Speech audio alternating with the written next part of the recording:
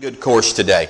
This course is talking about truth and deliverance through the Word of God, or deliverance through the aspect of truth. I know, and we've already taught, and we've already offered you courses, if you happen to have been in that class, where we talked about deliverance just from the perspective of the deliverance ministry, casting out demons, this type of thing, spiritual warfare. I want to talk to you about spiritual warfare in the sense of the authority, the veracity, and the integrity of the Word of God. How many of you know Scripture says that the Word will not return void?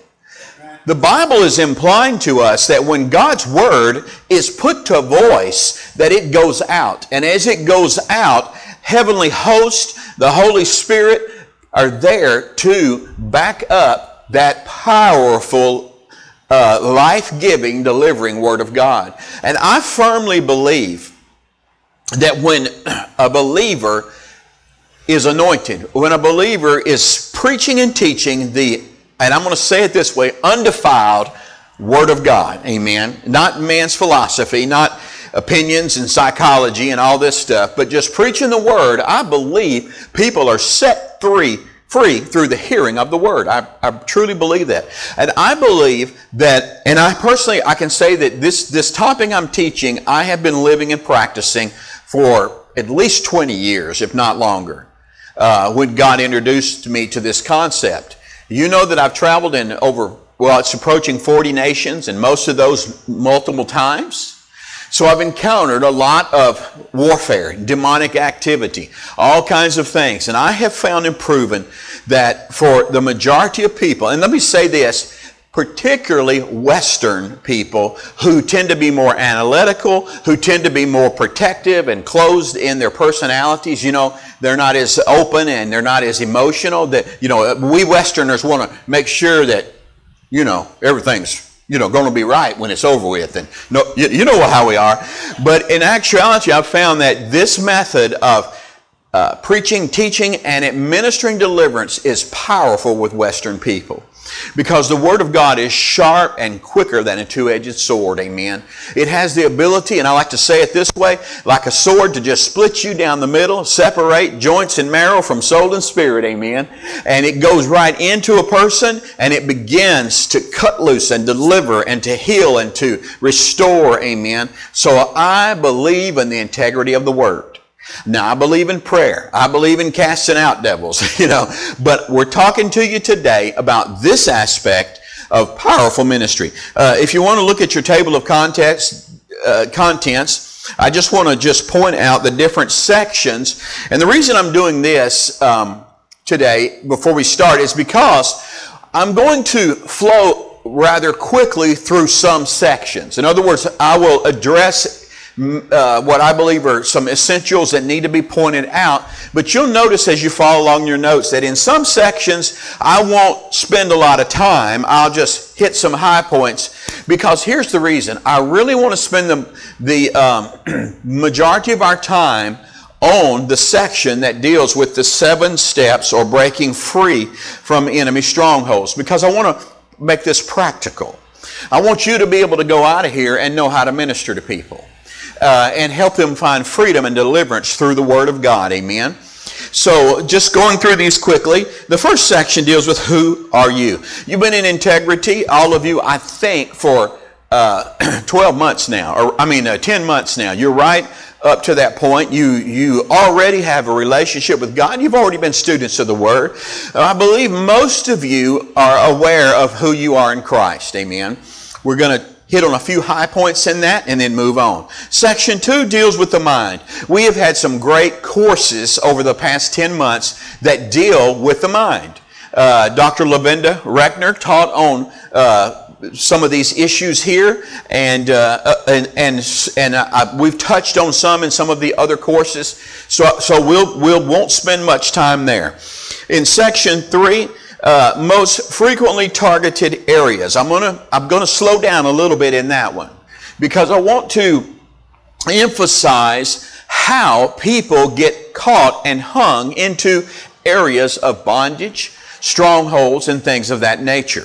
I want you to understand nobody comes out of the womb shouting and hollering, wound my soul, influence me, fill me with your evil power. Nobody does that. The devil has to find an opportunity, a door. He has to discover a way to take advantage of that infant or that young woman or that young man, in other words, or any of us at any point. And so we're going to talk about how the devil tricks and how he manipulates to get a stronghold in people's lives. And in section 4 talks about preparing to break free from enemy strongholds. We won't spend a lot of time on that one other than to use it as a springboard to break us into section 5, where we're going to talk about breaking free from enemy strongholds. And this one we're going to do every little bit of it, okay? Because I want to spend the better part of our time on this and I want to do it as if I was leading someone in my office in a deliverance session using the Word of God, a truth encounter. Can you say truth encounter? Because that's really what this is all about today. And I'm assuming all of you, being good students, have already read the study guide. So you've already got a working knowledge of what I'm talking about. So as we go through it today, maybe I can help you make it more practical. And then section 6, maintaining your freedom. We're going to touch on a little bit of that, but I think by the time we finish with section 5, we won't have much time left in the day to spend a lot of time in that. And fortunately, it's something that you can utilize and use as you read through it. So let's go ahead and get started. Just quickly we're going to take a quick look at introduction. In the introduction, we see that Pontius Pilate, and of course you've read this in the scripture, he asked the question, what is truth? And God answers this question, or Jesus actually, in John 17:17. Scripture says, sanctify them by your truth. Your word is truth. Amen. So what is truth? It's the Word of God. Truth is the Word of God. See, the only protection from deception is being rooted and grounded in the Word of God. And deception is the devil's number one tool or instrument that he has perfected and he is very skilled at, that he uses to entrap precious people. Amen. And yes, not only lost people, but even Christians can become deceived. The devil loves to deceive. Amen. So a truth encounter with the Holy Spirit and God's Word is a life-changing experience. John chapter 1:17 says, for the law was given through Moses, but grace and truth came through Jesus Christ. I want you to have an encounter with grace and truth in this lesson today. I want you to meet Jesus in a fresh and a new way. I know you already know Him, but I want you to encounter Him in a personal way today. Because I believe not only are we going to learn and be equipped in how to administer a truth deliverance, we're going to also experience new freedom in areas of our lives as we break the bread of life today. So the enemy of our soul has worked diligently to prevent God's people from experiencing the freedom Jesus Christ died to give us. He does this by attempting to build strongholds within our minds that have been established upon lies. An enemy stronghold in our minds could be described as a false perspective of reality. Could I ask you to say reality? If you will study the word reality, you will find that a key definition of reality is one word. Truth. Truth. Reality is truth. And listen to me. Truth is reality. I want you to understand the devil wants to give you a false sense of reality. One of his big techniques in administering his deception is to cause you to believe that you have a grasp of reality when in fact you don't. Let me say it this way. He wants you to believe you have a grasp of truth when in fact you don't. I want to say something about truth and reality. You don't have to defend it. if you're always defending what you believe and always defending your position on any issue or topic, particularly in the spirit realm, you need to re-examine your position. Because truth is reality. Reality can't be changed. It can be twisted. It can be lied about. It can be, manipulated in a way that it makes it deceived, and it can appear to be a new truth or reality, but the real truth always stays the same and remains the same. Amen. And remember, the Word of God will not return void. Amen. So truth will work in the midst of any situation. Amen. So God's perspective is the only true reality. This is why we have to encourage Christians today to read the Bible. We have, unfortunately, a generation that is biblically illiterate. Okay? They can't even tell you who Noah was, who Moses was. Many people today don't even know who Jesus Christ is. I know that seems to be hard to believe, but it is a fact today. And so we need to educate the population, especially the Christian church, in the Word of God. Believers need to read the Bible. Why? Because the Bible is reality. And the devil wants to twist the truth in their lives concerning their life, their situation, and their future. And he can do that if we don't know and recognize truth. So once the devil's lies are exposed by the truth and we renounce those lies, we can build godly strongholds based upon the solid foundation of the Word of God.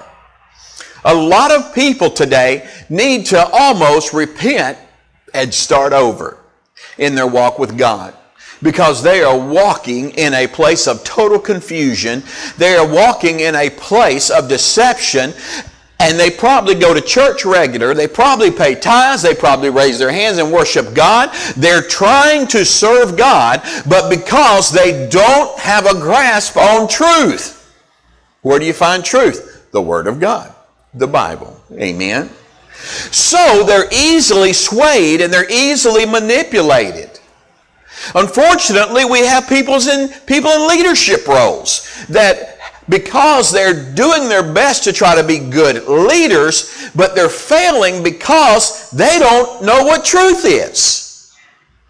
Okay? Damaged emotions often cause people to develop poor judgment. Negative circumstances and trauma experienced in life can do serious harm to our minds. How many of you know people are just ravaged by the devil these days? The stress level today, the pressure that is on people, all the sin and all the rampant crime and everything that's going on is just tearing the mind and the heart out of people today. And because of all these wounds and these scars, people are open prey to the attack of the devil. Because if I'm not grounded in truth, then when something like that happens to me, I do not know how to respond to the circumstance. That's why one of the first responses that someone who's been violated, let's say they've been raped or molested or incest has taken place. Did you know one of the first responses is that person feels like they did something to deserve it, something to bring it about. And the truth is, no. There is nothing you can do as a person that gives someone else the license to commit that kind of sin against you. But the devil, because immediately they are not undergirded by a strong foundation, the wounds become magnified and the pain is intensified, because the devil says, aha! That's who you are. That happened to you because of who you are. And God says, oh no, that's not who you are. The devil did that to you because he was attacking you, because he was victimizing you. How many of you hear what I'm saying today? People need to know the truth. Amen. Condemnation is wreaking havoc in people's hearts and lives because they don't know who they are. And the devil is such a liar. Amen. The devil tells people all the time, well, remember what you did. And in your heart, you know that you've repented and you know that God's forgiven you, but the devil says, how could a righteous God forgive you of such a terrible thing? And he wants to hold you back. So we've got to know who we are, amen. No one in their right mind would willingly agree with the devil, amen. Amen. But his influence in our thought lives is so subtle that if we are not intentionally guarding our minds, we may unintentionally agree with his suggestions. Doing so results in greater harm and increased negativity in our thoughts and lives. I want to tell you, because we're not going to spend a lot of time on the mind today, although there's a good section in here on it, the devil's playground, or I should say his battleground, is your mind and my mind. And we need to take it back, amen, because he's trespassing on territory that belongs to the Lord, amen. Amen, amen. Let me read scripture to you. Hebrews 12:15 says, exercise foresight and be on the watch to look after one another, to see that no one falls back from and fails to secure God's grace, his unmerited favor and spiritual blessing, in order that no root of resentment, rancor, bitterness, or hatred shoots forth and causes trouble and bitter torment, and the many become contaminated and defiled by it. Amen. I love this passage no matter what translation you read it from. And someone may say, why do you use different translation? I don't use different translations to try to manipulate people or confuse people. The only reason that I would use different translations is to try to make a little more clarity in what's being said. Amen. So the principle applies to every area of our lives. Our health, finances, relationships, ministry, and everything else. So you and I can look at any area in our life and say, how is this area when I filter it through the filter of truth? Are there some things in here that I've been tricked on, that I have had a spell cast on me? When you filter it through the filter of truth, and it looks like this, amen. And it doesn't always happen in just a moment. It takes time as you read the Word and as you pray over the Word and as you pray the Word. It takes time, but God will begin to reveal to you and help you, amen. So the devil continually searches for a doorway into our thought lives so that he can trick us into agreeing with him.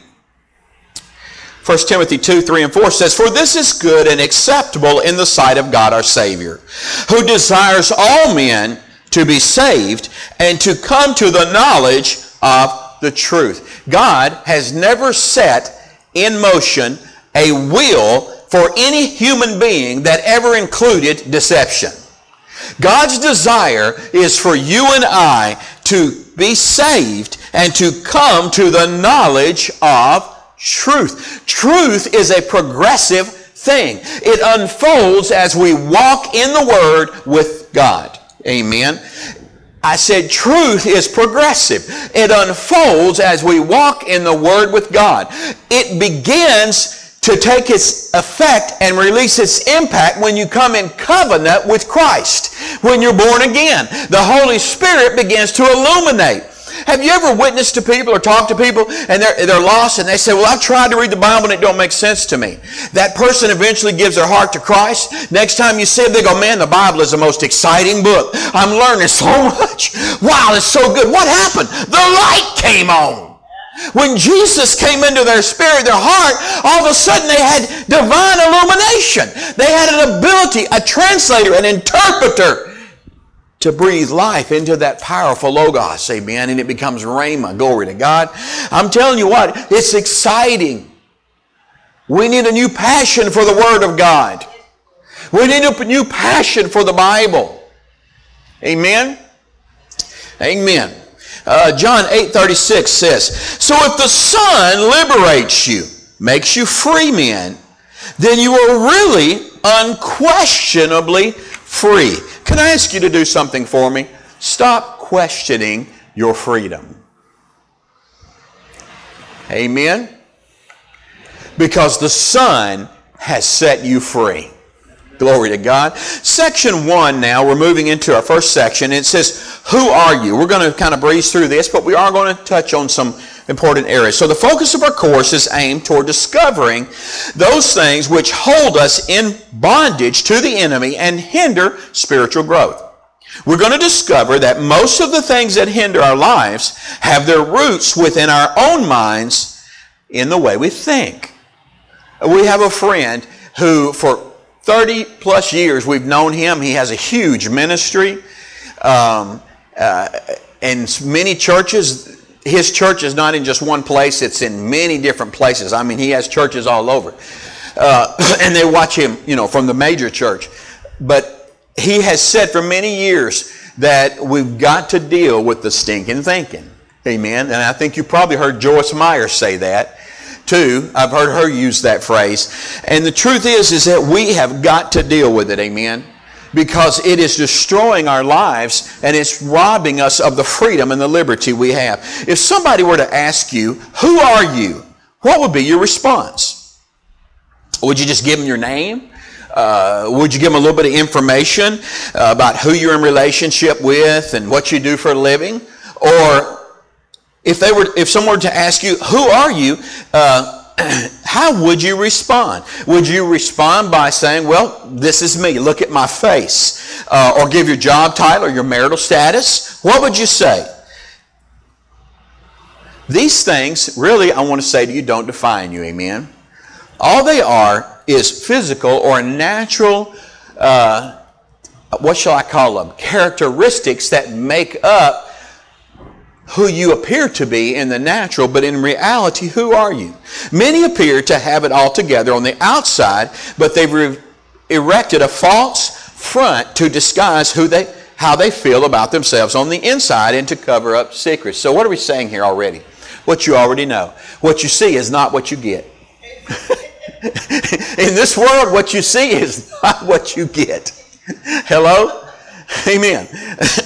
And that's a fact. And we've all learned that. By the time we all get to the age we are, we've learned that, haven't we? Like to tell young people when they're looking for a spouse, what you see is not what you get. Hello? So we have stopped evaluating others from a human point of view. At one time, we thought of Christ merely from a human point of view. I'm reading scripture here.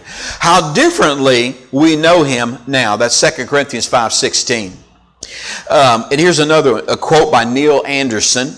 He says, we mistakenly think that good appearance plus the admiration it brings equals a whole person. Or we feel that star performance plus accomplishments equals a whole person. Not so. These equations are no more correct than 2 plus 2 equals 6. Amen. We all can still remember enough from school that we know that ain't true, right? So King Solomon had power, position, wealth, possessions, and he had women. If meaningful life is the result of appearance, admiration, and performance, accomplishments, status, recognition, then he would have been the most together person that ever lived. Solomon's great wisdom led him to conclude that all his achievements were utterly meaningless. We want to take his advice, amen. Status and possession of material things do not provide personal wholeness. But how many people are killing themselves trying to make more money? Wearing themselves out emotionally trying to build more relationships. Make people like them. If you don't believe me, look at Facebook. Amen. It's full of personal promotion. Amen. So we want to remember that we're a child of God. And if you've accepted Jesus Christ as your Lord of life, the only thing that will bring personal wholeness is a relationship with him. Amen. With the Lord. Glory to God. Everybody wants to experience wholeness and a meaningful life. The good news is that everyone has the same opportunity to live life to its fullest, because completeness and meaning in life are not the results of what we have or don't have, or what we've done or what we haven't done. Man, we need to stop and think about that for a minute. Because there are a lot of people in the church who think they need to do certain things in order to be acceptable, in order for God to love them or approve of them, in order to be worthy. And I want to tell you something, that all of your works and all of your preparation and all of your good doing needs to flow out of your understanding of His having done. You are who you are because of the work Christ has done on the cross. The Scripture declares that you and I are the righteousness of God in Christ Jesus. You get outside of Jesus, where's your righteousness? Amen. Stay in Jesus. It's a place of rest. Now, in your place of rest, you want to understand Him, to know Him, to discover Him more. So what happens? Then you start doing good works, not to gain your acceptance or salvation or who you are. You do it as evidence of who you are because of your love for Him and your desire. But don't let anybody tell you that you have to do certain things at certain times in a certain way in order to be a Christian or to be right with God. No.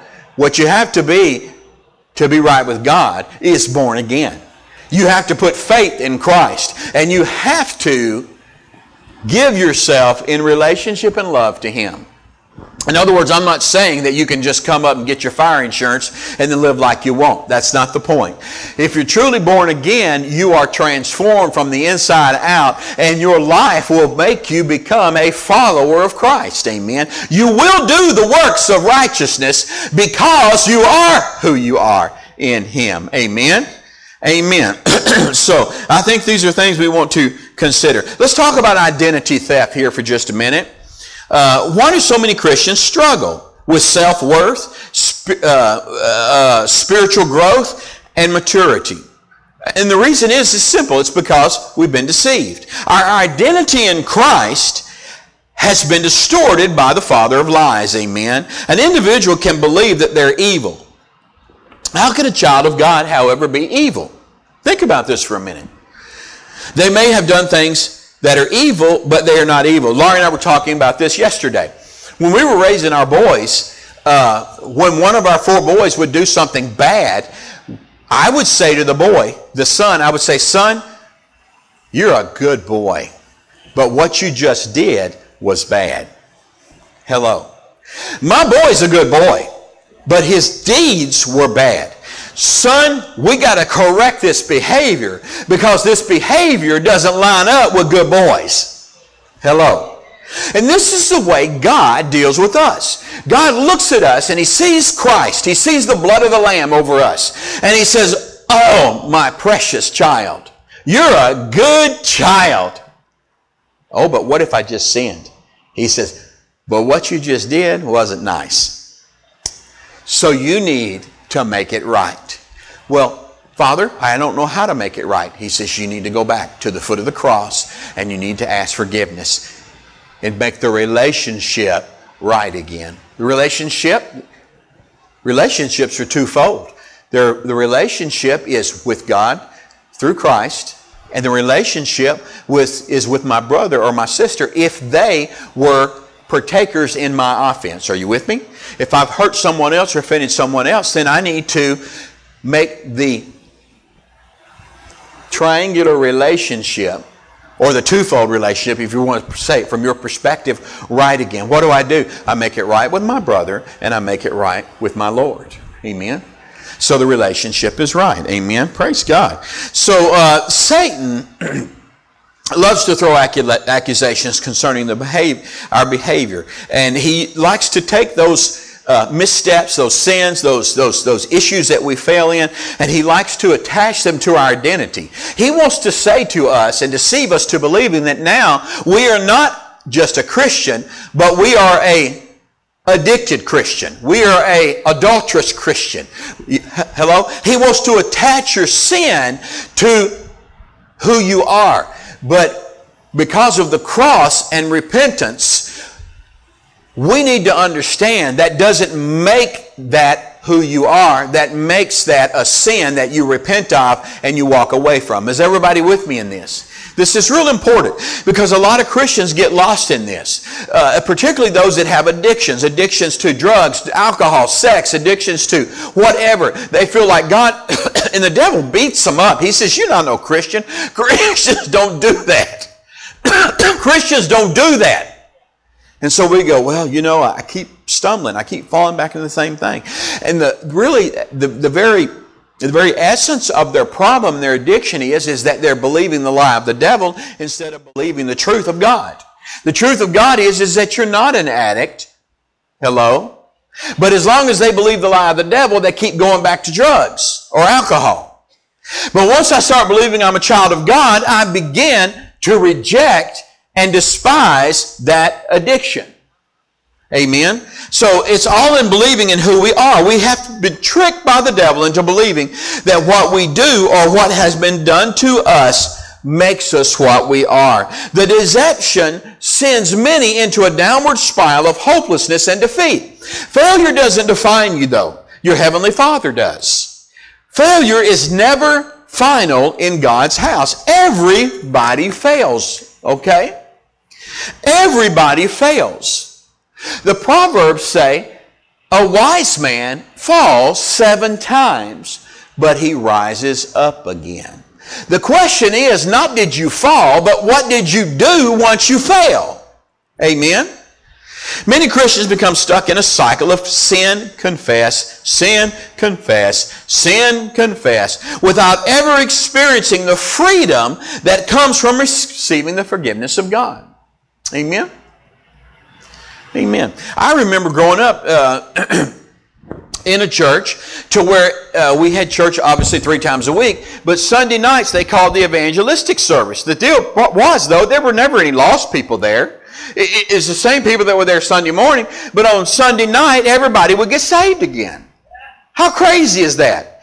But we were sort of taught, if we weren't directly taught, it was strongly implied that if you committed any sins that week, you lost your salvation. And you got to get right with God now. And so the altars would fill up every Sunday night. And I can remember Sunday night after Sunday night being in the altar. Oh God, I'm so sorry, God. Oh God. You know, and it's like, how ridiculous. Amen. We don't have to wait till Sunday night. And we sure don't have to get saved again. God didn't kick His children out of the house because they messed up. Amen. Now, obviously, the Lord chastens those whom He loves. The Lord will bring conviction through the Holy Spirit. God will call us to account on our shortcomings, but He will quickly forgive us. Amen? Amen. If we believe this is the way we relate to God, then we're not placing faith in the work of Christ on the cross. 1 John 1:9 says, but if we confess our sins to Him, He is faithful and just to forgive us our sins and to cleanse us from all wickedness. Amen. Amen. If we're ignorant of Satan's deceptive practices, we may give him access to our decision-making process. We have to always stay on guard and refuse to allow him to take advantage of us. 2 Corinthians 2:11 says, so that Satan will not outsmart us. For we are familiar with his evil schemes. Amen. Praise God. I want to ask you now, we're going to skip over some pages, and I want to ask you to jump to Section 2, letter F. And I know it'll take you a minute to get there. Section 2, letter F. I'm going to move from that section where we were to Section 2, letter F, where it says strategies of deception. Strategies of deception. Can you find it? Section 2, letter F, strategies of deception. I would give you the page number, except my page numbers are not like yours, so I really can't tell you where it is. But I can, pardon? It's page 24. Page 24, section 2, letter F. It says strategies of deception. I want to talk about these strategies for a minute because this is right in line with where we've been. And I think we've covered enough introduction there to move over to this now. The scripture says in Matthew 24:24, for false Christ and false apostles will rise and show great signs and wonders to deceive, if possible, even the elect. Mickey Winborn said, liar is his name and deception is his game. Amen.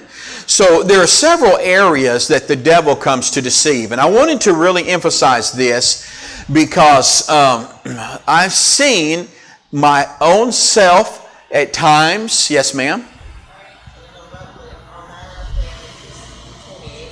Okay, on yours it's 28. Okay, page 28 then. Thank you for helping us. Letter F, strategies of deception, page 28. So we're talking about deception and the ways the devil deceives. And I was trying to say there that sometimes I see Christians fall into some of these areas without realizing. And so I wanted to cover this so that you'll be able to take this information and help your brothers and sisters when they need it in this area. The number one we're going to talk about is ignorance. Basically, Proverbs 29:18 defines what ignorance is. It's a lack of knowledge of God's Word. And the reality is, ignorance can destroy. Ignorance can destroy. That's Proverbs 29:18. God doesn't excuse ignorance. He tells us what to do about it. How many of you, if your child was about to run out in front of a car coming down the road, and you had out of your emotional response, you had ran and grabbed the child, and you said to the child, "Don't you ever do that again." How many of you know, as a parent, I probably failed by not realizing the child was old enough now to run out in front of a car and saying to the child, "By the way, child, you're old enough now to run out in front of in front of a car. Don't do it. It can hurt you bad." But let's just say, for whatever reason, your child wouldn't listen when you said that. Hello?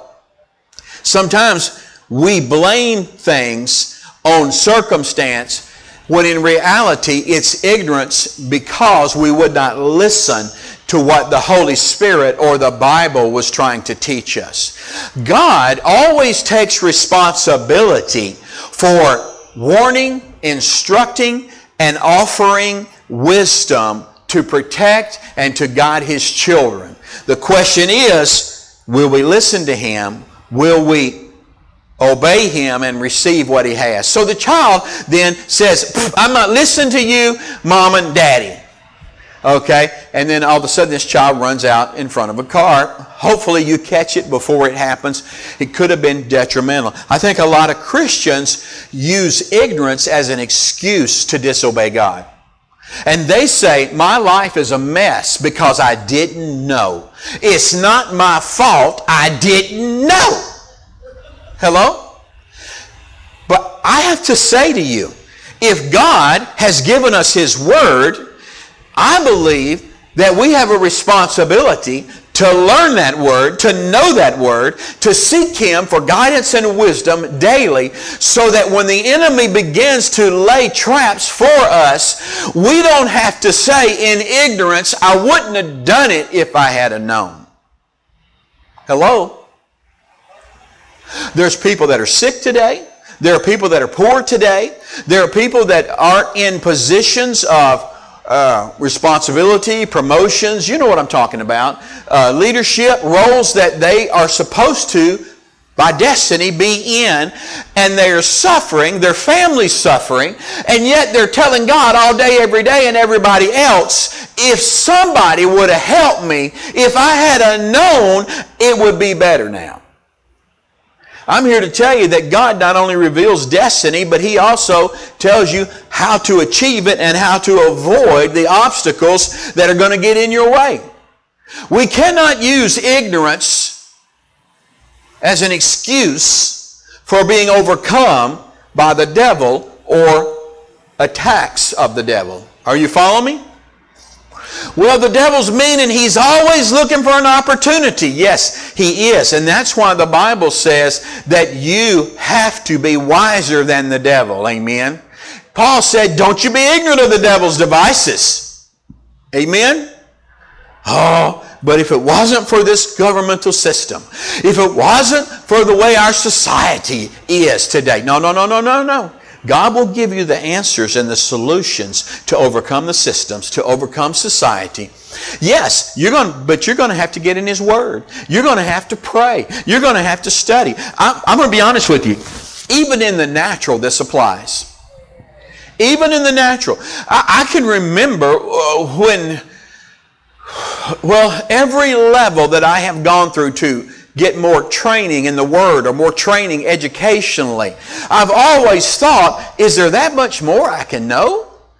And I want to tell you, you go and you earn a new degree, or you go and you study the Bible, theology or bibliology or whatever, the more you learn, you look back and you go, man, there was so much I didn't know. But you couldn't have convinced me I didn't know it, because we honestly believe, falsely, it's called deception, that what we have is enough. Now, I'm not talking about desiring things that you're just going to consume upon your own lust. I'm talking about becoming who God says you are. I'm talking about being effective in the things of God.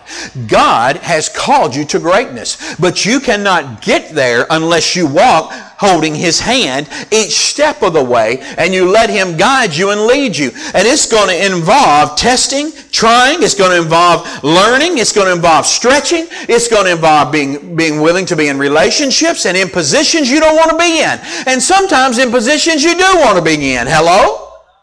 Amen? How many people today will say, well, you know, my marriage just didn't work out. Well, guess what? I don't know anybody's that did. Hello? Marriage is one of the greatest tests in life. If you're going to be the person God created you to be, then you're going to have to realize that all your growing and all your testing and all your overcoming starts at home, in your personal walk with God and in your walk with your mate and with your children. You're going to run into the greatest hindrances, obstacles, and issues right in your own presence, in your home. Well, I'm getting out of this relationship. This is too tough. Guess what? You got to learn these lessons in any relationship. I've heard people say, well, I don't go to church anymore because them people are all hypocrites down there. Well, guess what? There's one less one in that church. Because you said you was a Christian, but you're not willing to be stretched. You're not willing to have to put up with people when you don't like things about them. You don't want to be challenged. You don't want to realize that God uses imperfect pastors, imperfect elders. He uses imperfect church members. After all, you've been there, and you're not perfect. You see, it's pride that speaks in our mind and says, and the devil plays off of that to deceive us, amen, and to lead us astray. So ignorance is a big deal here. Joshua 1:8 says, the book of the law shall not depart from your mouth, but you shall meditate in it day and night, that you may observe to do according to all that is written in it. For then you will make your way prosperous, and then you will have good success. God, can I say that again? Then you will make your way prosperous. Then you will have good success. God is not saying, I'm going to make you prosperous. I'm going to give you success. No, God says, I'm going to give you my law. I'm going to give you my word. And then if you will walk in it, if you will practice it, if you will live it, you will make your way prosperous and you will have good success. People all the time be saying, well, God says this about the covenant. God says He's going to do this. And God promised me blessings and wealth and all this stuff. And here I am and nothing good's happening in my life. Well, God did His part. He gave you His law. He gave you His word. But there's a place now where that word becomes alive in me. And where I begin to digest and to receive it. And then as it works mightily in me, it doesn't return void. It begins to produce fruit in my life. Amen. Amen. Thank you, Jesus. So the enemy strives to lead us into a blank slate, producing a passive mind that does nothing to seek the truth and overcome ignorance of God's word.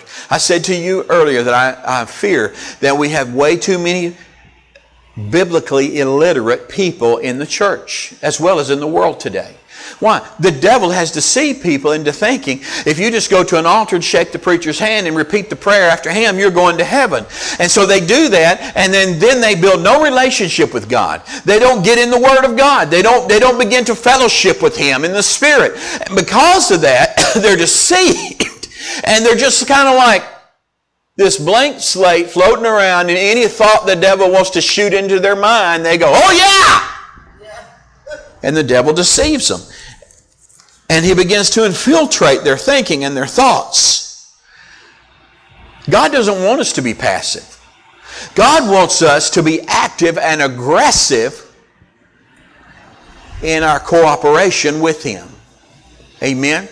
He wants us pursuing truth, pursuing the Word. When God speaks truth, that truth is reality for your life. Now go get it!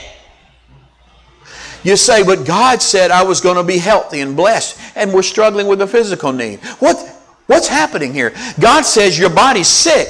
But He says, but my truth, my reality for you is healing. So God says, there's my word, there's my law. Now you go make yourself prosperous. You go make yourself succeed. Hello. Glory to God. It's almost as simple as someone who's physically sick. Let's just use the natural world. Who's physically sick, they know it, everybody else knows it. People keep telling them, go see the doctor and get treatment and you'll get well. And they say, I ain't going to no doctor. Going to no doctor. Guess what? A simple problem today grows into a major life-threatening problem because they refuse to make themselves prosperous and make themselves successful. How many times do pastors and Christian leaders, how many times do the body of Christ read the Word of God, and the Word of God tells us explicitly how we're to live and how we're to walk in order to be victorious. And people sit back and says, I just want the victory. I don't want to walk like that. Hello? Amen? Well, it's getting quiet in this charismatic, Pentecostal, Methodist, holiness church. So God doesn't want us passive, amen? Ephesians 5:17 says, therefore do not be vague and thoughtless and foolish, but understanding and firmly grasping what the will of the Lord is. I want to tell you something. You and I have an obligation, a responsibility to find out what the will of the Lord is and fight for it. Refuse to accept anything less for your life, for your family, for your church, for the kingdom of God. What is the will of God? Give yourself to it. Wholly, completely, and totally. Do not compromise in any area because the will of God is God's desire for you and His purpose for you. Amen. It is possible to receive thoughts influenced by evil spirits because we do not always recognize the difference between the activity of evil spirits and that of the Holy Spirit in our own human spirit. So we need to be cautious and we need to pray and we need to lay it before God and discern through the Word of God. Amen. I will not be deceived. Amen.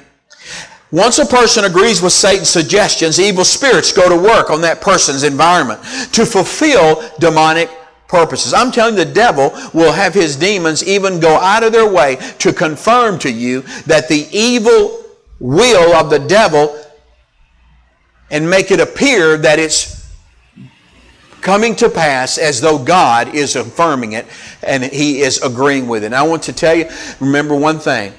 God's will is always holy. It's always righteous. And it's always loving. Amen. So if you step back and you look and you perceive that there's uncertainty in your heart, then you begin to say to yourself, is it holy, righteous? Is it loving? Amen? And is it in agreement with the Word of God? Paul recognized this danger, and he urged us to destroy these mental strongholds in 2 Corinthians 10, 4 through 5. It can become a struggle to regain control of our thought lives if we have developed a passive mind. When you turn something off or let it go, it's real hard to turn it back on or to get it back. The devil grasps it. And he holds on to it. We call it a stronghold. Now you got to fight for what's rightfully yours, just to get back to the starting gate again.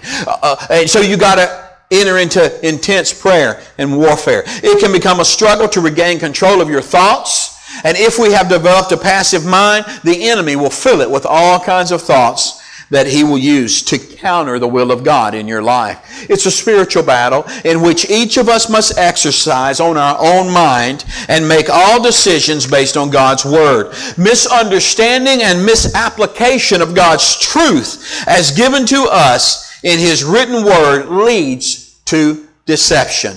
Doctrinal error can unintentionally come from church leaders, relatives, or others who rationalize or misinterpret certain scriptures. Don't let anybody tell you the Word of God is not true. Don't let anybody tell you the Bible doesn't mean exactly what it says. Don't let anybody tell you that God doesn't do today what He used to do back then.